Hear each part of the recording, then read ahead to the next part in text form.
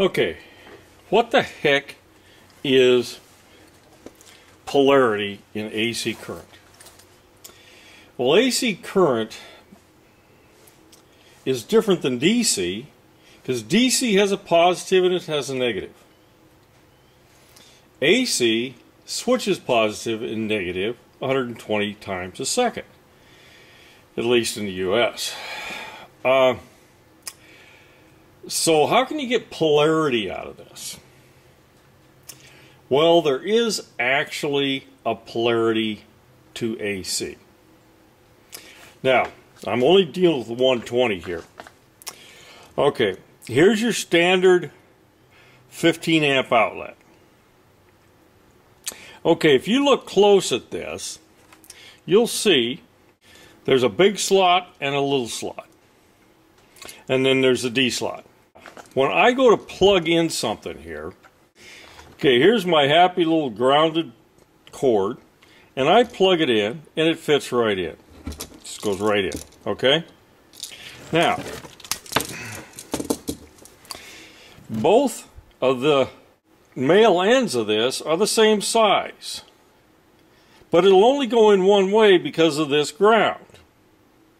Now, if you try to put it in this way, it doesn't go, and so on. And so, if you want it to go on opposite, I guess you can cut off the ground. I don't advocate cutting off ground, guys. Not a good idea.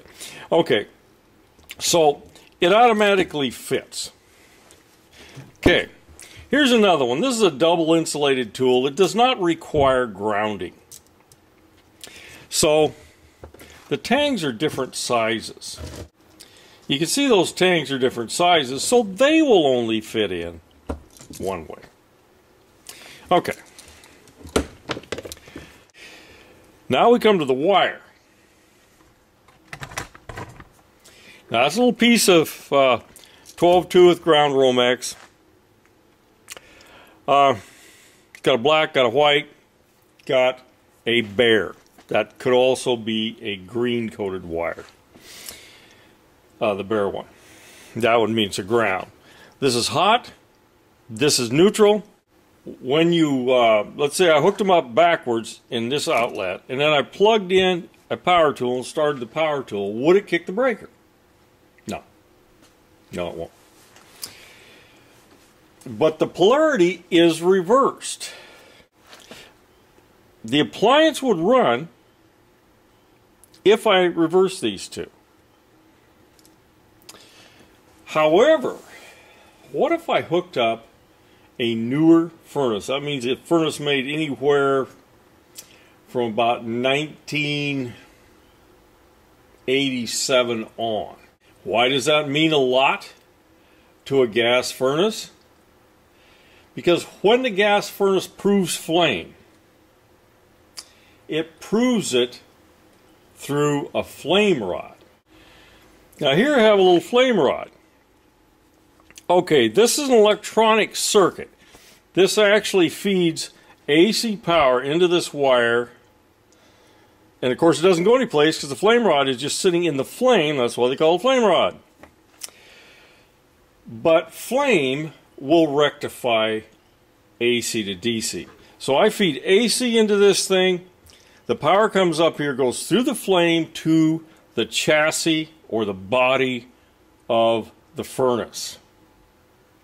Okay, if it turns it to DC, because the flame will rectify the current, if it turns it to DC, then it says, yes, we have a flame.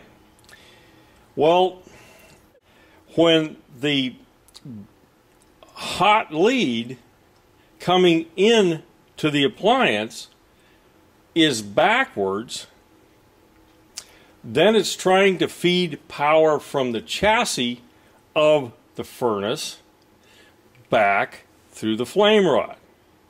Now that makes sense. Let me grab a burner. So if I all of a sudden made the hot wire the white as it went into the furnace, then I am essentially reversing this whole thing here. Then I'm feeding AC volts from here to the flame rod, and the flame rod is getting the rectified current back. But that makes it backwards, and it doesn't rectify the correct way. It rectifies opposite. So the board sees it and says, this is done, I'm not starting anymore. So you'll get a 4 to 7 seconds trial for ignition, and it'll just shut off. Your polarity is reversed. If you reverse your 2 wires coming into the furnace, it will fix it. Okay, also, if you have other loads in your panel that are on that same leg as the furnace, and there's a problem in them, if there's something that has gotten reversed there, occasionally it'll come back and shut the furnace off.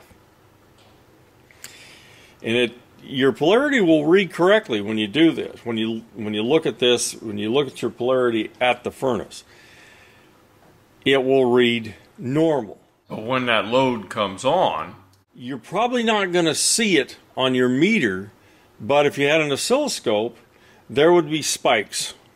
The spikes are backwards electricity, surges of electricity, and other things. And they're going to come back to this thing and upset that reading and shut it down. So, can you have a good circuit with the correct polarity and still have it kick off?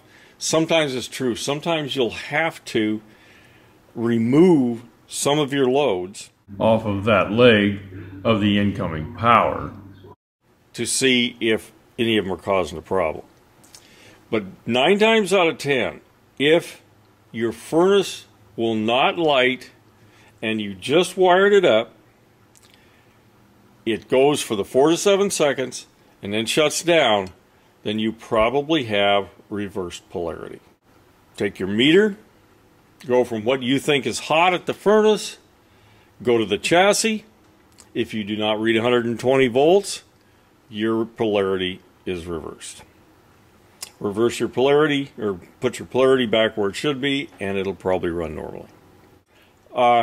It does make a difference in these furnaces. They won't run. We found that out back in the 80s, where everybody was putting this stuff together, and some of them were putting them with reverse polarity and the like, and we're going, well, why does this thing not work? And we find out, oops, the polarity is reversed.